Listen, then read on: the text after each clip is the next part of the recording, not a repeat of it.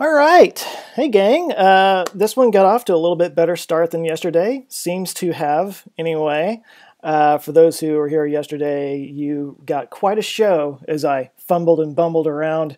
I actually managed to somehow, still haven't quite figured out yet how I did this. I was like streaming for about 30 minutes on some other live stream somewhere else in the world. And so a whole bunch of people were watching me sit here struggle and fumble and act like a tool. So that was a lot of fun, but it looks like I got it a little bit more straightened out today. So yay, good for us. Here we go. I'm seeing some people in the chats. Let me see how many people we got right now. 28, good enough. So let's start out by, I want to call out some people who commented yesterday. I also got, you know what, I'll start with, I got a super chat from Mike Whittington. And I want to thank Mike for that. He is the hero of the day. For those of you who, I got to just give you a little quick rundown. The super chat thing, if you're interested, it's a way to kind of basically put a tip in the tip jar, lets your chat show up, and it gets seen, and I get noticed, and I'll give you a call out tomorrow. If I don't give you a call out right now, I'll give you a call out tomorrow too. I'll call you out however you want to be called out. I'm cheap like that. But if you want to do it, if you look down just below the chat thing, there's a little $sign, very funky looking $sign. It's like it's in a suitcase or something. But anyway, you click on that and just throw whatever you want to in there. It is much appreciated. All goes towards improving this channel and how I do things. So yesterday I talked about fear, and I talked about how you can use fear to kind of guide you to expand your comfort zone and that kind of thing. I got a couple of comments I want to call out. One of them is from Donald Trump, who I'm seeing in the chat over here. I don't think it's the real Donald Trump. This guy seems a bit more reasonable. Just saying. Hey, Justin Shillington, thank you. Awesome, dude. Thank you. I appreciate that. Okay, so again, on the topic of public speaking, I made the point that a lot of people tend to fear public speaking even more than death. So I'm just going to read his comment real quick because I thought it was really good. He said, "The reason we're scared of public speaking is that we evolved in small tribes, and our survival depended on the acceptance of the tribe. Saying something to the whole tribe of 150 people and having them think you're stupid could literally result in death by social castigation." Good word. That's how I know you're not the real Donald Trump. You use big words like that. You couldn't survive without the big tribe back then.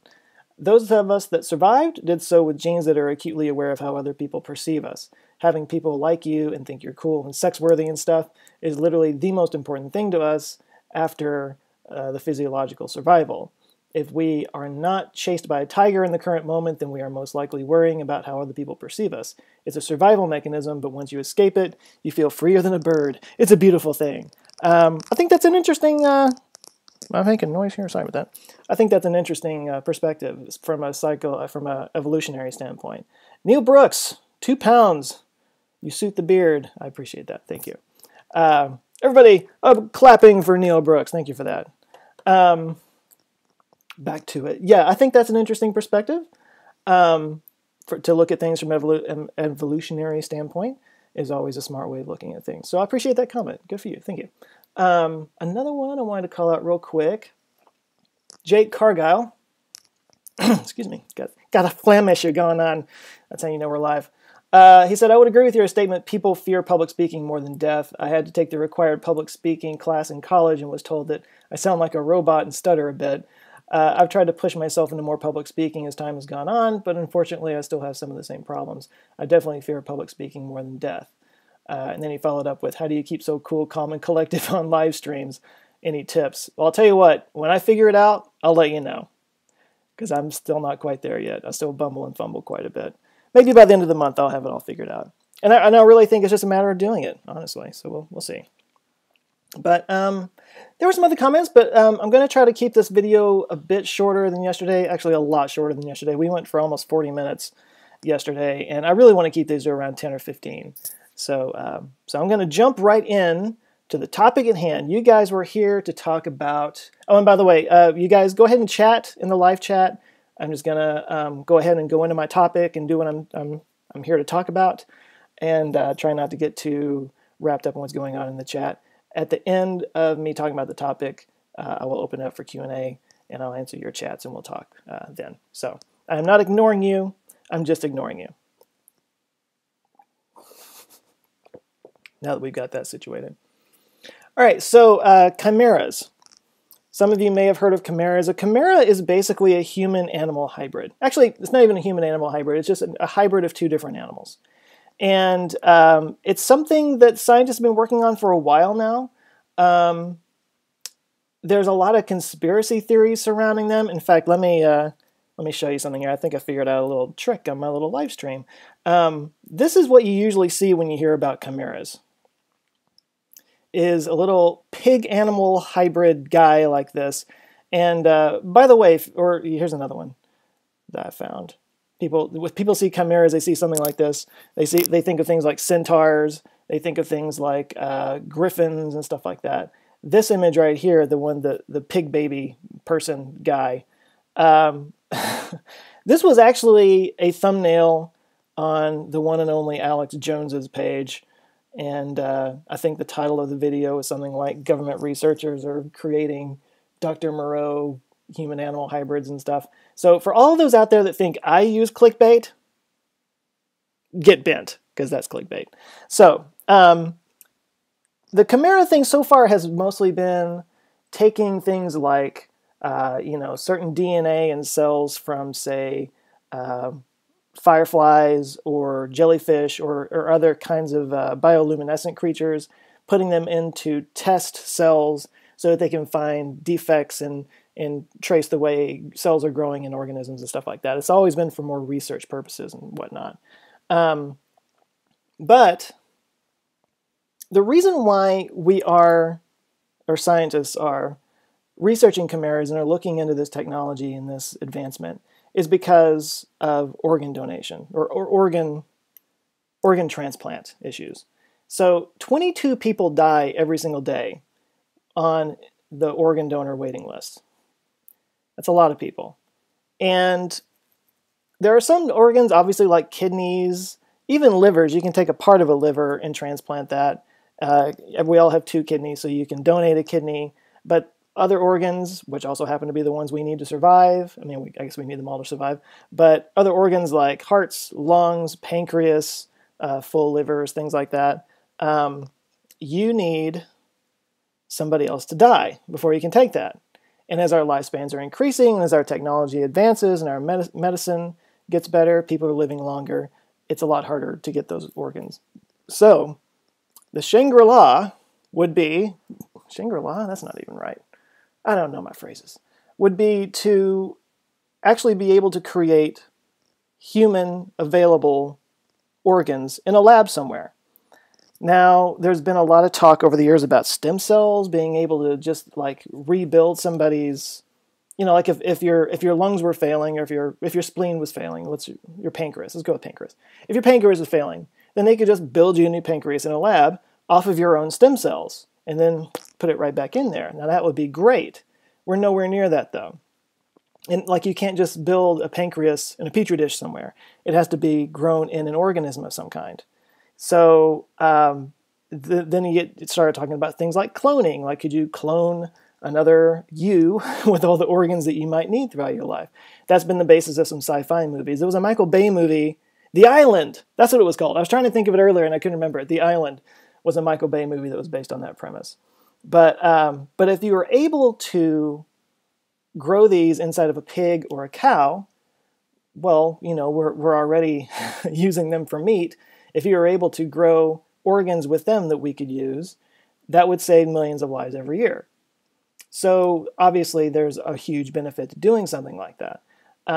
So scientists, by the way, I'm kind of going through an article that I've linked in the description. I don't know if you can see it while I'm doing the live stream.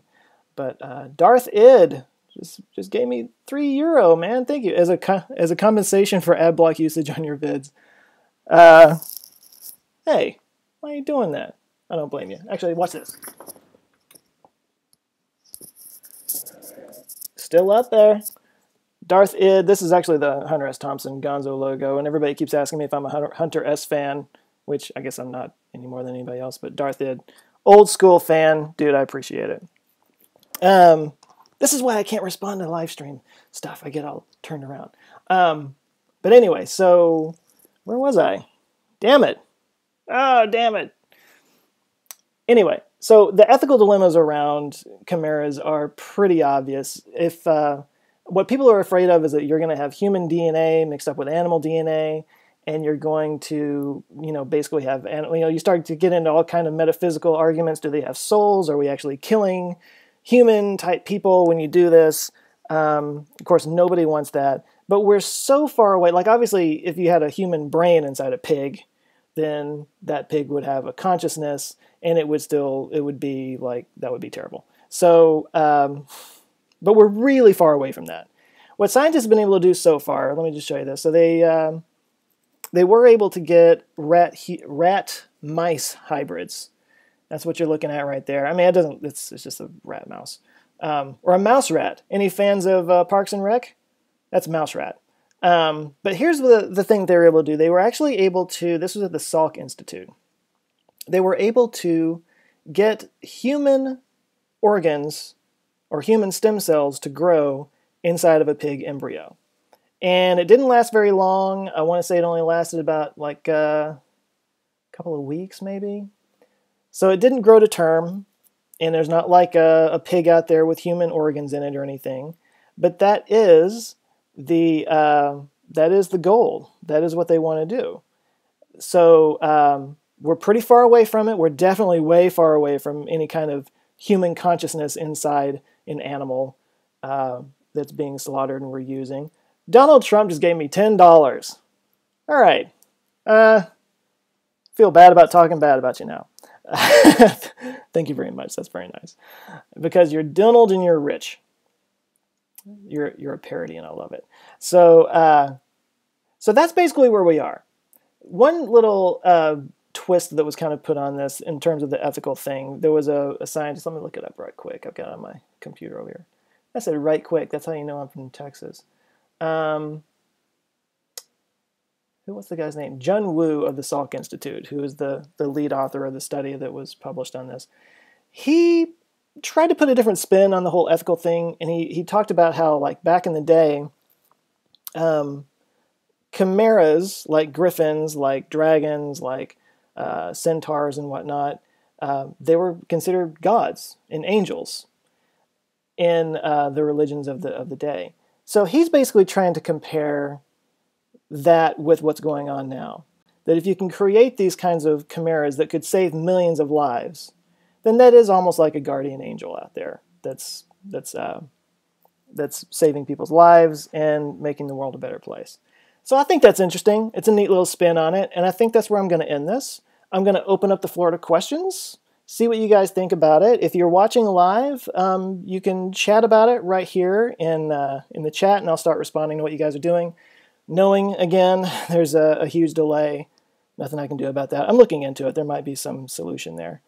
But if you're not watching it live, please respond in the comments and chat about it in the comments. The real point of what I'm doing this February with these live streams, I want to just kind of like bring up topics and let you guys discuss. And if the discussions are good, maybe they'll become their own videos. We'll see later on.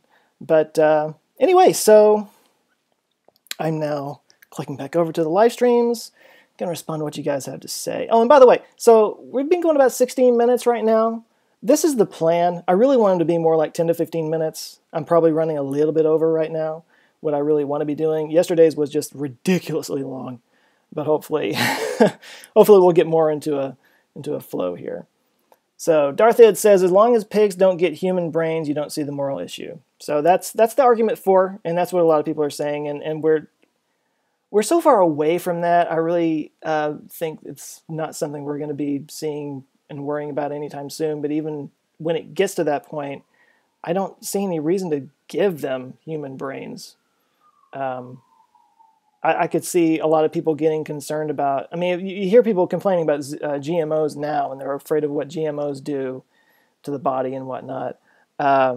Just imagine what people are going to be saying when you're eating an animal that might have human DNA in it. It's going to get weird. And not to say that we're going to be eating these animals that we're getting the organs from, but it would be handy if we're already kind of eating animals like pigs and cows and whatnot, that we could just take their organs and use them in that way.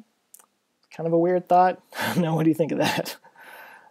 My problem is I would want to taste one. Bacon, says Justin. I agree. Heathen just gave me $1. Thank you, sir. Or ma'am. It's hard to say. Heathens could go both ways. But it's very much appreciated. Thank you very much.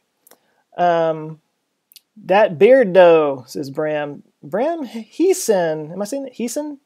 You've been around a while. You were an OG answer file. And I love it. Thank you. Let's see. What else we got? What else we got in the comments? I'm going to go for like 3 or 4 more minutes, and then I'm going to wrap it up. Hey, my buddy Tom Mills. The issue of the soul is interesting. Would we have human bacon?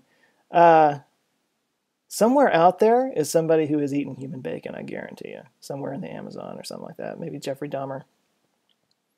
Why not just grow the muscle directly? No need for the entire animal. I think that's on the table. Again, they were talking about they have like sort of collagen. Oh, what's the word I'm looking for? What's the word when you're working on a construction project and you have scaffolding? Thank you. There you go. I had a brain fart.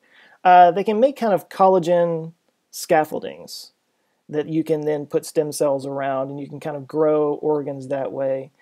There's a lot of research going that direction, because then you wouldn't have any of the ethical dilemmas. But they haven't quite gotten to where those are functional. It's just kind of like basically lumps of liver cells, not necessarily a working liver. So there's still a long way to go for that. Let's see. Free Saxon. They say that meat will be grown commercially in trays in the near future from stem cells. So why is there a need for growing human organs within pigs or creating hybrids? I just kind of spoke to that. I'm actually very curious what lab-grown meat tastes like. I know there's some out there. Maybe I could find some and give it a try. I could do it on camera. I'll probably just throw up all over the place. Bertrand says, please don't, guys. I just deleted the... I don't know what you're talking about there. Okay. Heathen asked, and I shall answer. Hey, Joe, love what you do, my friend. Thank you very much. What do you think of the increased animal intelligence through cybernetics? Sounds science fiction, but I've read that it may be possible. I don't know much about that. Through cybernetics. This sounds like Planet of the Apes type stuff, because they make the apes super smart and then they take over the world. That's what's going to happen, man. That's why you don't do it. Don't do it, man. Increased animal intelligence through cybernetics. I got no clue. You stumped me. I'll have to think through that one. This is the problem with having really smart followers, is you ask questions that I can't answer, because you're smarter than me sometimes. What else we got going on? Supposedly the lab-grown meat isn't very tasty or a good consistency yet, says William Bohm. I imagine it's slop. Oh, by the way, has anybody seen Snowpiercer? Have you seen Snowpiercer? If you haven't seen Snowpiercer, fantastic movie. It's a great science fiction movie where the entire surviving people in the human race are on a train that keeps going around the world. Kind of a crazy premise, but it's great. Drake Zero, $5. Thank you so much, man. I appreciate that. You didn't even have to do that. You're a Patreon, aren't you? Aren't you on Patreon? What are you doing? Give me more money. What are you, crazy? I don't deserve that, but thank you very much. But no, so in Snowpiercer, there's sort of a Soylent Green type thing. I'm not giving too much away. I don't want to spoil anything, but they have like protein bars that they eat, and it's just like it's almost like Jell-O mush that they eat, and then you find out later I'm not giving the whole thing away, but it's made out of people. The protein's made out of people. And that honestly made me not want to ever have to just eat protein bars. And synthetic meat, the whole thing just sounds to me. Okay, guys. A little extra. Thanks, Drake. I appreciate that. Guys, I gotta go. I wanted to keep these shorter, and I'm already going over 20 minutes. In the future, I'm going to try to crank them down to 10, 15. Just little nuggets to see how they go. But wow, 63 people watching right now, and you guys are in the comments and you're chatting, and I'm getting so much love. This is so great. Oh man, this is so great. This went way better than yesterday. I'm having a blast. I'm still working on a few things that might improve this in the future in terms of actually using my regular camera. I've got a really nice microphone that I might swing over and be more like a radio show instead of this thing that's like giving you some of this. Loving that. Anyway, so tomorrow's subject, I'll go ahead and tease it. What I got tomorrow? What am I going to talk about tomorrow? Tomorrow I'm going to talk about a really cool thing that I just read, heard in a podcast. It's called chronotypes, that different people function on different schedules throughout the day. It has to do with the biorhythms and what's the circadian rhythms of our bodies and how we're all kind of wired a little bit differently. It was a really interesting topic, and I just thought I would talk about it and get you guys to talk about it as well. So that's it for me for today. See you guys tomorrow. Love you so much, and have a great rest of your day, and I'll see you next time. Bye.